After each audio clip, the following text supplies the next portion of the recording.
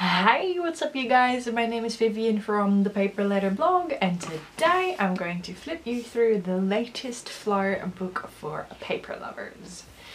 Now, what I'm going to do in this video is I'm going to do a little bit of an introduction, and then we will be doing a flip through with music. Last year I would literally talk you through the entire book. I'm not going to do that. I'm going to do a sort of silent flip through. We just have to see if I need to clarify a couple things, because there's a few things in here that are very obvious, such as letter writing paper, but there's also a couple things in here that you might not understand right away, such as keyboard stickers. So sometimes I might need to clarify something. But this is the flow book for paper lovers number 8, if I'm not mistaken. It's the 2020 version, and it's this thick. It has over 300 pages filled with everything that a paper lover would like. I'm in the Netherlands, so I cannot really tell you anything about the shipping to different countries. I really suggest you check out the Flower magazine website for that.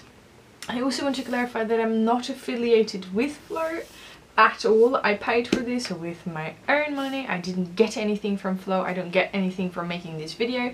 I'm simply making it because, let's be honest, these videos were super popular last year because everyone is curious to see what's in these books, which I 100% understand. So, not affiliated, not sponsored. I paid for this with my own money, and I cannot really answer your questions about Flow magazine or their shipping. I got a lot of questions about that last year.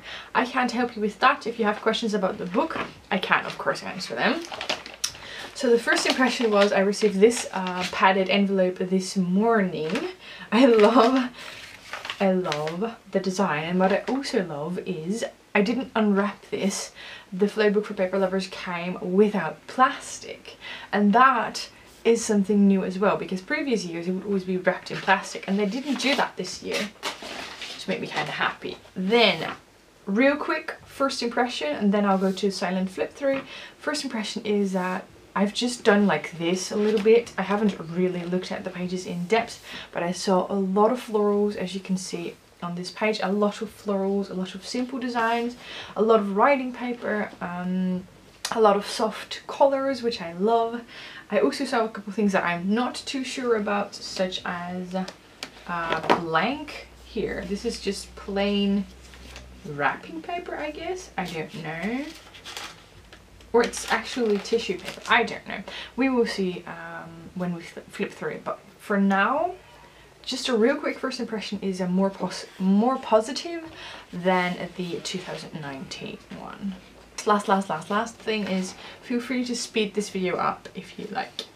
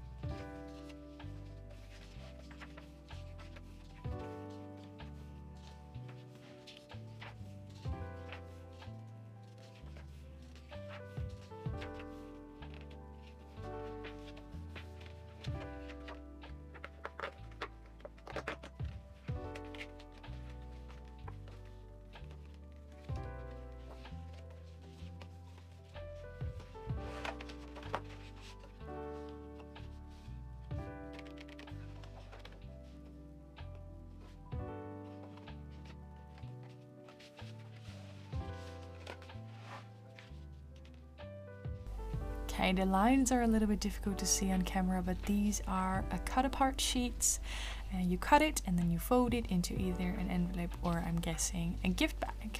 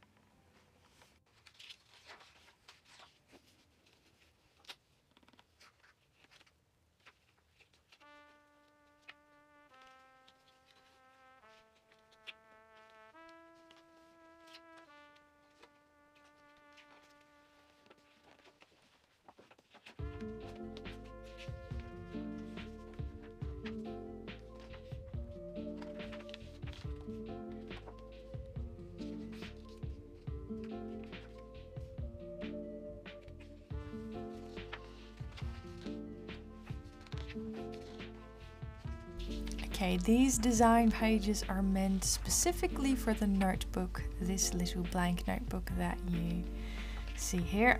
It's blank because then apparently you can decorate and choose the cover you like most. And then these are little labels with adhesive on the back to give your book a title.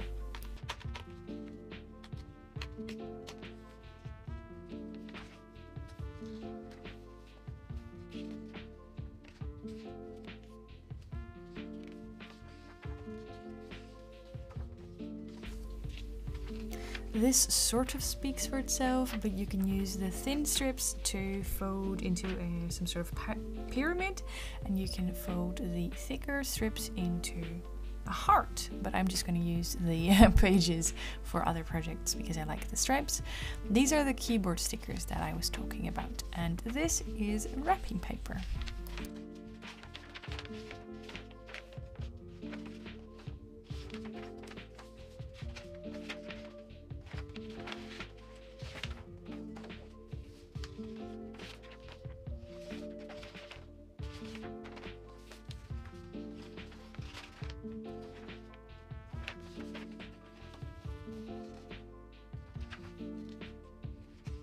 Okay, I haven't figured out how, but you can fold the labeled ones, the labeled pages into gift bags, and then the not labeled pages are photo prints. I don't know what I would do with that. I think I'm just going to use the back side of these.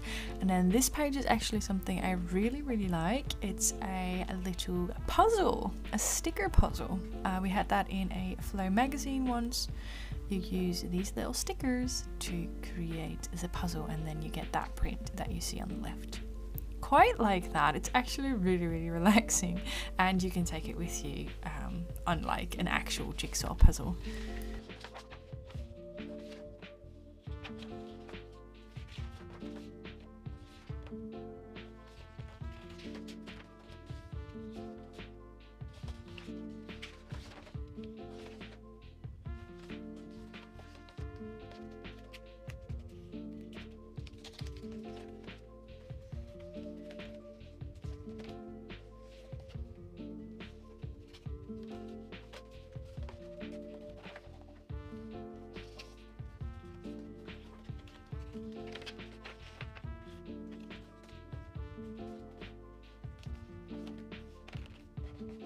That was the flip through of the Flow book for Paper Lovers 2020, or number 8.